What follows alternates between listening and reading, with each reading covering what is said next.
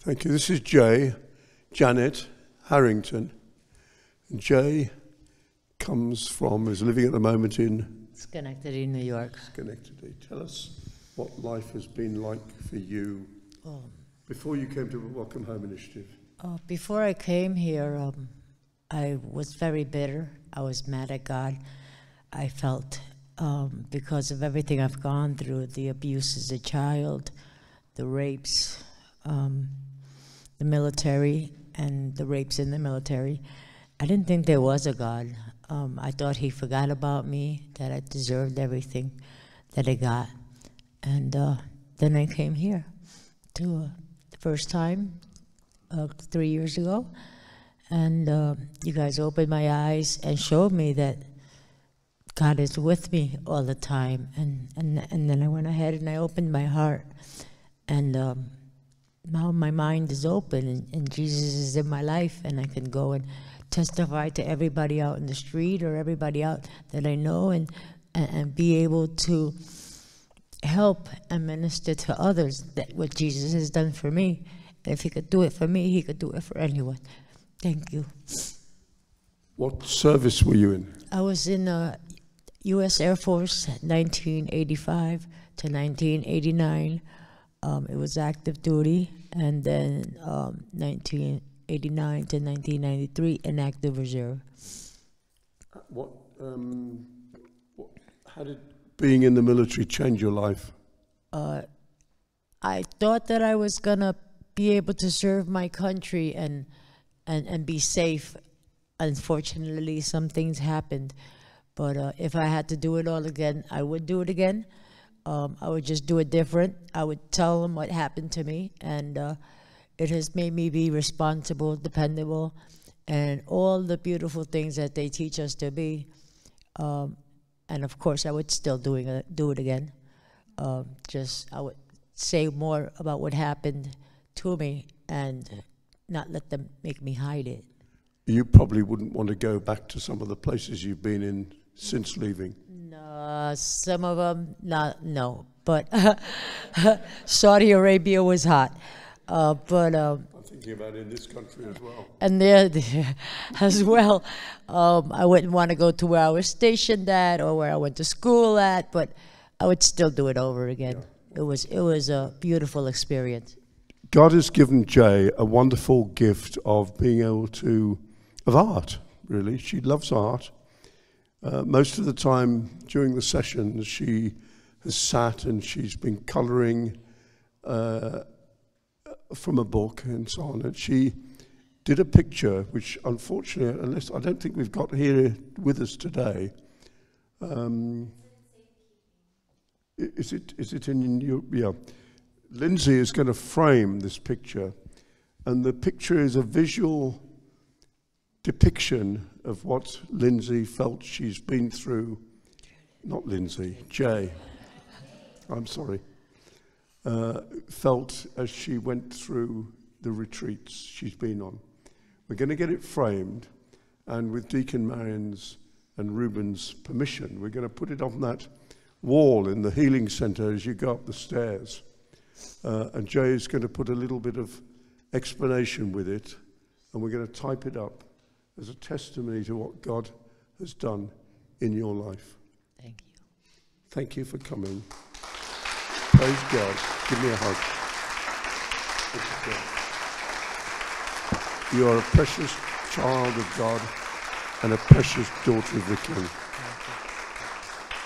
Thank you.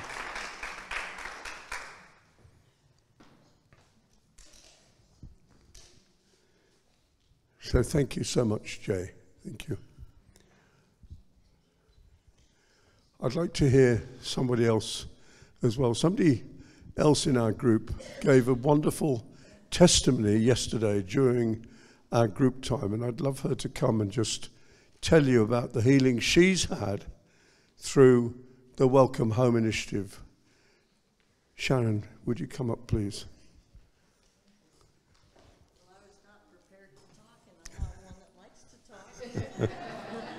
Get all no, but I'm very confident you'll give a good account of yourself. I'm going to hold this. Well, that makes me even more anxious.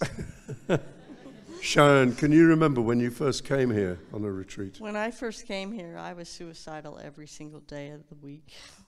I was a mess. I probably showed up here with rope. I'm Probably. the Do you think reason we probably? got that lecture when we first got here about things.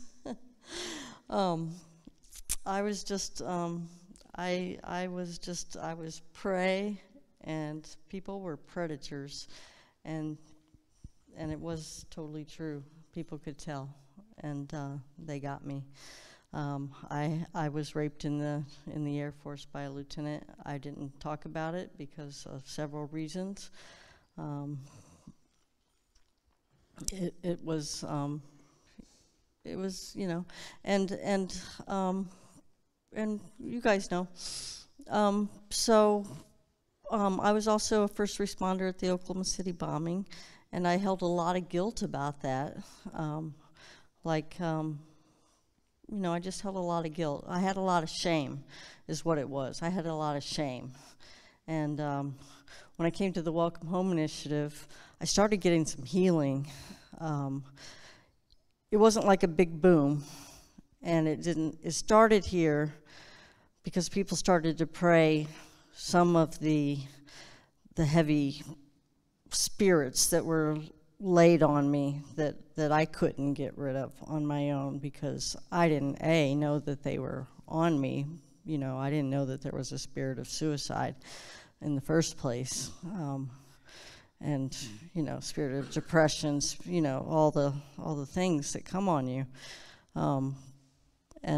so we started at that point, and we started with just expressing what was going on, and then from there, I got involved in some things, some counseling.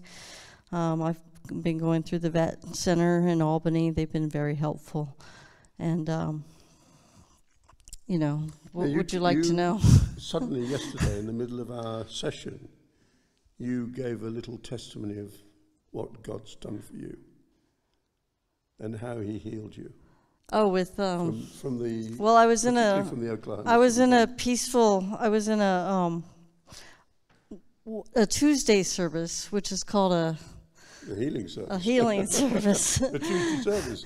A Tuesday service, and it was Christmas-ish time, and whoever was preaching that day asked us to stand up and hold the baby Jesus, and I stood up and I held the baby Jesus, but it turned into a baby from Oklahoma City bombing. And I guess everybody else must have sat down. My eyes were closed. I stayed standing. The baby Jesus turned into a baby from Oklahoma City, and which is something I had a very difficult time with in my existence since the Oklahoma City bombing. And I was able to come to a resolution with Jesus. I was able to put him in the situation, where we're supposed to put Jesus in the trauma. Mm-hmm. And probably 20 minutes into it, nobody came to me and said, "Sit down now, Sharon," and I was quiet. And I came to the revelation that Jesus came and took those children before they felt any pain or heard a big explosion. He knew who was going to go, and he knew who was going to stay, and he took them. And they went in peace. Survival is pain, but I think Jesus took them in peace. So that's given me a lot of resolution. A lot of resolution, yeah. So he gave you peace as well. Mm-hmm. Plus forgiveness. Yeah. Just forgiveness of people in my life with all the things that have happened. Just forgiveness has made a huge difference in my healing. Just so you know, forgiveness and following it with boundaries. You can't have forgiveness for people without following it with boundaries. I've learned that along the way, just for what it's worth. Sharon, thank you very much indeed. I'm just going to pray now that Sharon has had a cancer removed just recently. I just pray that this will be fully healed it will fully heal, you know, this in terms of the skin and your looks and everything. The scars turn white. Yeah. And we just pray that in Jesus' name. And we thank God for what he's done in your life over the last few years in Jesus' name as well. Amen. Thanks, Bill. Thank you. Yeah.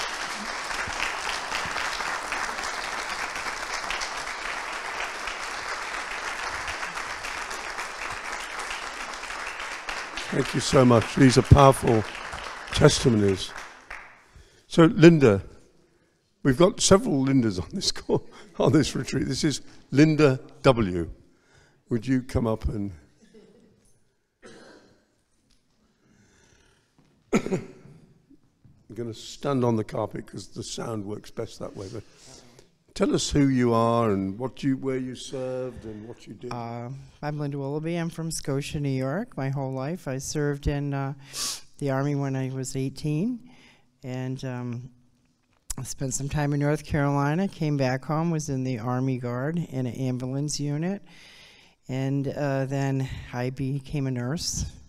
I was an LPN, went back to school, got my RN, and the Army had no space, so somebody said, go to the Air Force. It's right in Scotia, so I transferred over to the Air Force and became a flight nurse.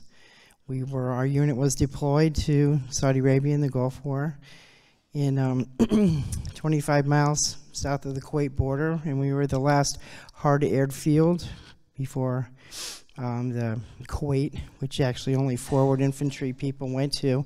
So we had Major Gray or somebody from Britain come. That was a big thing. And but we were a massive, which is a mobile air staging facility. So injured people would be treated at the Navy hospital. There was a 1,000-bed hospital there, and then we would get them ready for flight to send them out. But luckily, there was not a lot of casualties during that war. And during, when we first started out in Riyadh, we had Scud missiles and the threat of nerve agents and anthrax and all that kind of things. And we moved up the coast. And then the ground war started, where the ground trembled and the booms in the sky and whatnot, and you could. Then they were coming, this big cloud of dust. It looked like in the cowboy movies when the horses were coming. This big cloud of dust, so everybody was ready.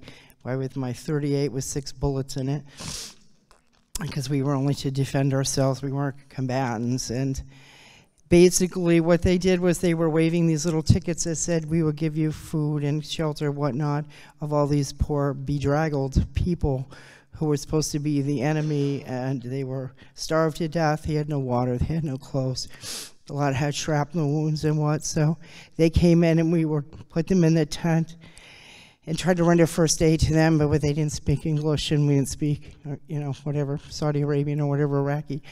And then they said, oh, don't touch them, they could be booby-trapped. So basically they all were removed as prisoners of war, and that kind of was the end of our campaign, because we were just to liberate Kuwait. And then we went home, but there was a lot of, just uncertainty and whatnot. And then I went back and I was a flight nurse for 19-year service.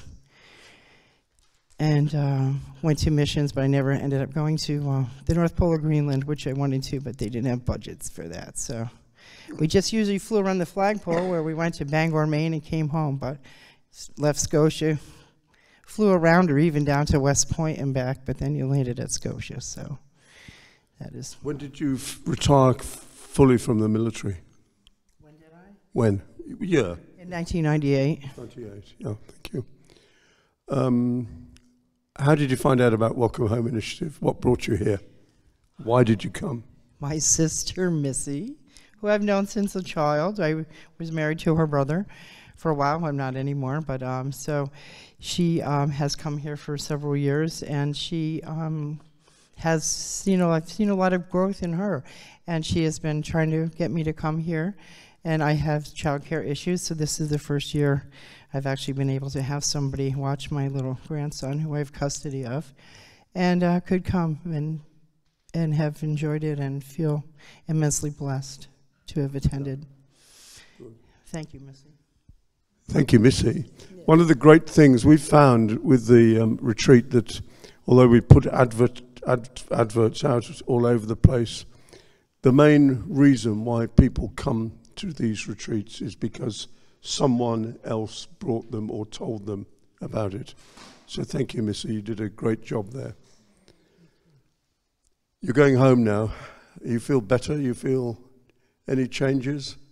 Oh yeah, I feel a little rest and rejuvenation from all my kids and my grandkids and my husband going. The big joke is going, Linda, Linda, Linda, because that's all they, Linda, Linda, Linda, my husband, and mommy, mommy, mommy. So grandma, mom, they call me. So mom, there's always that. So yeah, it's a little break in that. It's very nice. Always giving. Yes. Always giving out. Yeah, that's Well, okay.